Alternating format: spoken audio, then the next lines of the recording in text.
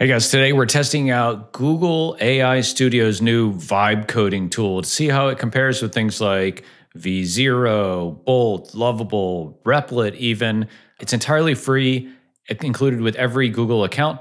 We're going to give it a try, see how it compares to other tools that we've used here on the channel and that I have a lot of experience with, even compared to things like Cursor and Claude Code, which are really advanced development tools. Hey, I'm Craig Hewitt. Welcome back to 100 Days of AI. Let's dive in and see what we're building today. So I have a prompt here. I just typed it out in Gemini. We're not going to actually run it in Gemini, but this is the prompt. And so what we're doing is I have a new website and it doesn't have any images on the site. So I'll just pull the website up here real quick and show you what I'm talking about. So my website here in the blog area, I don't have any featured images. I don't have an image that goes here. This is like roughly 1280 by 720, but it just doesn't have any images. And this is really lame, but the images didn't come over when I migrated it. And so I want to create these images. And I have a CSV of all of the posts that I have and the title and the description of those. So what I want to do is build a little web tool where I can upload that CSV file of all the blog posts, and it will create images for all of these, and I can just upload them. Okay, so the prompt I have here is create a web application that takes as an input a CSV file that has a list of blog posts and creates blog post features images from it. The CSV will have columns for the post title, description, and image URL. The application will read the CSV and queue up a system prompt to Google Gemini 2.5 Flash to create the image prompt. That will then send that image prompt to Google 2.5, Gemini 2.5 Flash Nano Banana to create the image. The image must be 1280 by 720 pixels, PNG format. It's extremely important. And then I give it a little bit on the style. So I want it to include the orange kind of color that I have and be illustration style. I'm going to say with a dark background. No, I'm not going to say that. I'm going to give it a consistent styling.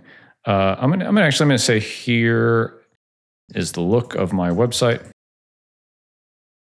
Okay, so this is the prompt we're gonna use. And I'm gonna come over here to Google AI Studio. So if you just go to aistudio.google.com and go to build, this is the new vibe coding section. So I'm gonna paste this in, and then I'm gonna take just a screenshot of my website and plop it in there as reference, and so I want it to have all the context that it can. Okay, so it's going to use model here is 2.5 Pro. That's great. It does have built-in voice to text, which is really cool, and you can add files and things like that. We've already done this. Okay, and we're just going to hit go and kind of see what happens. So first impression here looks like all the other vibe coding tools. I have a running kind of narrative of what's going on over here, and I have the preview going on over here. Okay, so I like what it's telling me, so I can publish to GitHub. This is cool, like a little preview. Allow user upload progress, image tailor generation to your exact needs, CSV validation, and error handling. Cool. Okay, so we definitely have CSV going on here. And while this is working, I'm going to pull up the CSV file that we're talking about. I'm going to create a short version of it just to test with, and then we'll have the full version for production. Okay, so here's the CSV I was talking about. So we have the slug, the title, date, categories, all this, and then the contents of the post here. So we probably can get rid of some of this, but we'll just see how it handles this when it's ready. So back over here, so thought for 51 seconds has these pieces created already. So it did create a TypeScript app, which is fine. It's one of the options that we had at the beginning, and I just kind of left it. So it's creating TypeScript, which is, I would say, the most popular framework and technology selection for vibe coding is like Next.js with TypeScript. And that's cool. Okay, cool. Oh, how funny. So it created the tool we're using in the style of my website. That's like touche. That's cool. Okay, so I'm going to come over here. I'm going to make a copy of this sheet. And I'm just going to include the first 3 lines. I'm going to delete everything else. So just the first 3 blog posts here. And we'll see how I just want to see how it handles. I don't want it sending a ton of calls if it's not working right. Okay, so I'm going to download this, just the first 3 posts as a CSV, and I'm going to come over here and give this a whirl. Okay, so let's see, checkpoint. It didn't give me like, hey, I'm done. Like, give it a whirl. It didn't give me anything like that. I'm assuming that it's done at this point, but it didn't give me any kind of success message. That's fine. Okay, so going to upload this. Okay. So CSV must contain post title and description columns. Fine. So let's see. What did it call those? So post underscore title and then description. Good for it. It's being rigid. And then this is description. You know, this is the full contents, and it really should probably be like a summary. I don't have a summary. We'll see how it handles it. Maybe that we need to send. Okay, cool. Generate 156 images. No, I don't want you to create 156 images. I want you to create 3 images. Why does this have 156? Why does it say it's 156 images? Oh, okay. I see what's going on. Okay, no. So what's going on is, so the way I exported this, it has all the like P tags and stuff in it. And I think it's creating each of these separately, each of these like paragraph tags and H2 tags as a separate post. That's not what we want. And so we can just tell it here. Okay, it's not working right because the CSV that I upload has things like paragraph and heading tags in it. I want you to ignore all of those when you send the contents of the post to Gemini to create the image prompt. In the CSV I just uploaded, there should only be 3 blog posts. Okay, so this is a huge problem in any kind of software, is validating and verifying CSV file uploads, because you just don't kind of know what to expect. So I just told it, I said, hey, what you just did in creating a whole bunch of posts because of all these paragraph tags, you know, that's not cool. I could also just clean this up and like send all of this to Gemini or something to remove all these. But I want this to stay because this is the data I need.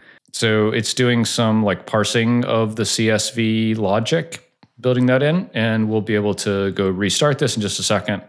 Dealing with messy C, yep, blah, blah, blah, blah, blah.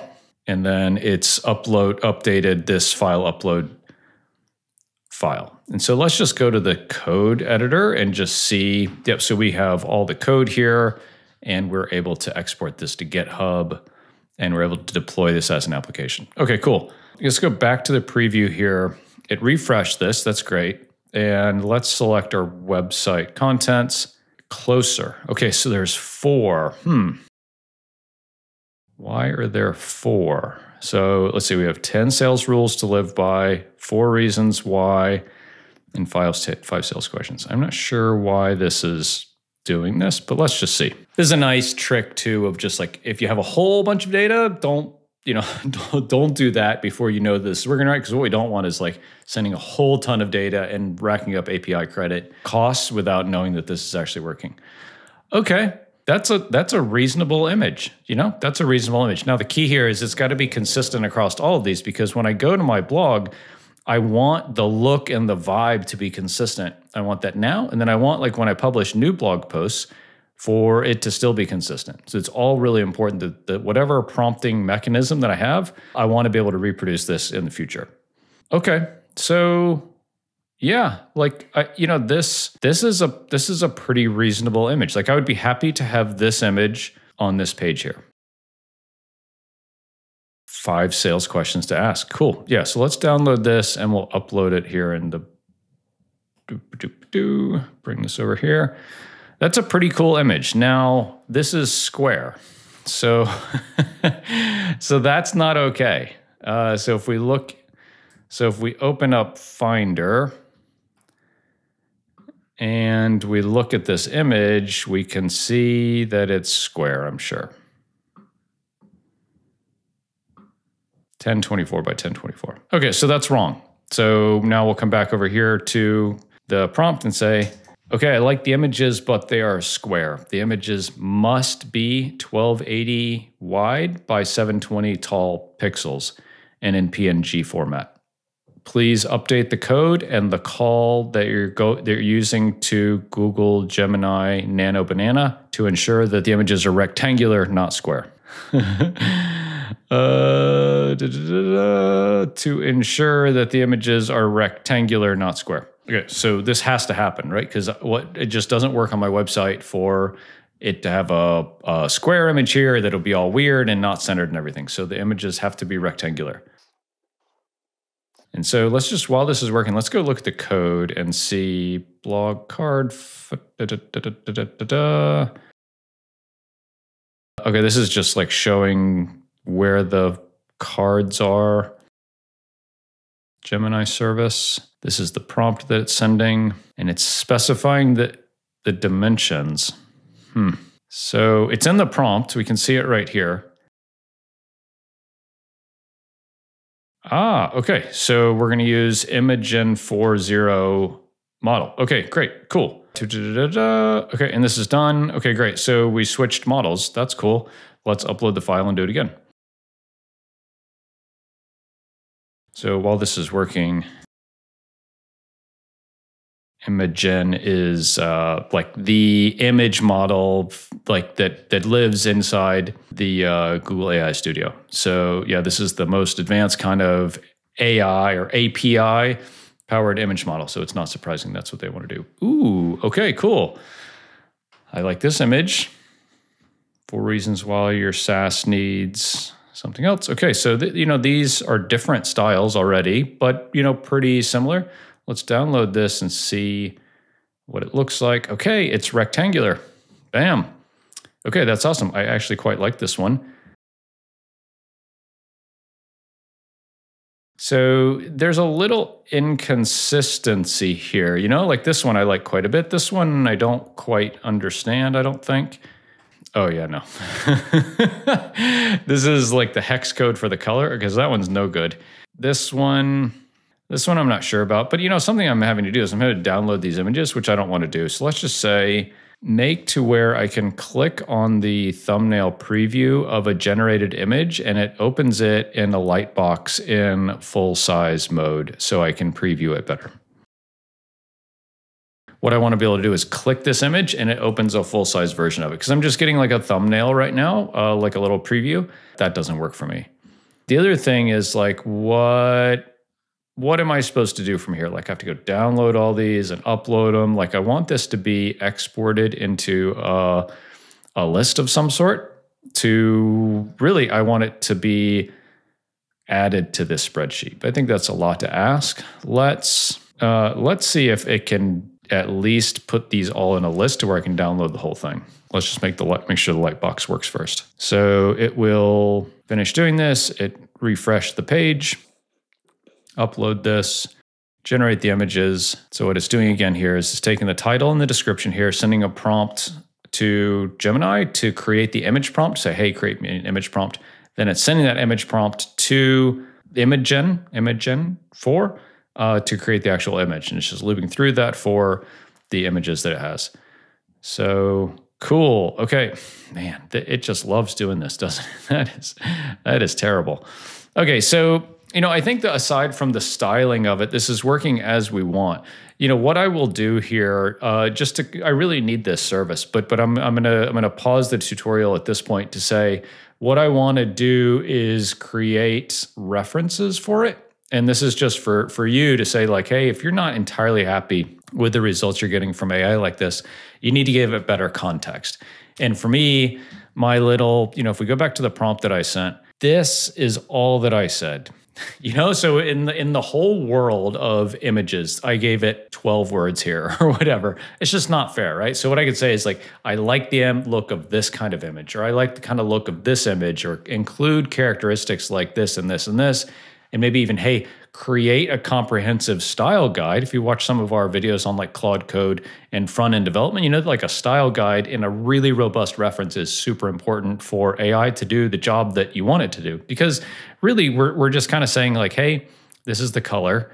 And it doesn't really know like what this is. So it's just including that because I told it that it's important. It's including that in all of these. So if I give it much more context around the actual look that I want, it'll be a lot better. So I'm going to run off and do that. The last thing I'm going to do here is say like, hey, give me a way to download all these. Okay, that's great. Now give me a way to download all of the generated images in a zip file. Cool, because what I want is I want to be able to go and download all these and then upload them to my blog. And they're very smartly, they're labeled by the title of the post. So it'll be really easy to figure out kind of what goes where. While we're waiting for this to finish up, if you are interested in building AI agents like this, I'm releasing an AI agent bootcamp. We're going to walk you kind of A to Z through creating your own AI agent for yourself and for your business to 10x the productivity that you have at work and kind of in your life. Join the waitlist here. It's going to be absolutely amazing. Okay. Link will be in the description below. Okay, so what we've done is download all button will appear next to generate images, probably right here. And it's almost done with this. It'll refresh the page. We'll try it one more time, make sure it's good. And then I'll be really happy with the core functionality. And then I have some homework to do on kind of styling things, which is fine. All right, so we're going to create these images. And I would guess when it's done, it will have the little download all into a zip file button here. Cool. Yep. Awesome. Okay. So still generating. Cool. So it gives me state and I can't click on this button and I can download all of these into a zip file. So, other than styling, because I did a very lazy job of prompting it, really incredible, really cool. And so just as far as like the Google AI Studio and its capabilities here, I guess that's the point. Like, how did this do? Really good. It took what I asked and did a really good job of building it. It has all of the big kind of integrations that you need that we saw in Firebase Studio, like connecting to GitHub, pushing this live as a web app. You create a Google, connect it right to Google Cloud. So like deploying to something like Heroku or whatever is just not an issue. So pretty cool, pretty robust. You can download the source code here. Like a lot of functionality to love, and just like everything else from Google, it's like entirely free. So definitely worth checking out. I'll have a link to Google AI Studio vibe coding tool in the description below. I'm Craig Hewitt. This is 100 Days of AI. I hope you've enjoyed. If you have, please like, subscribe, smash the bell. I'll see you tomorrow.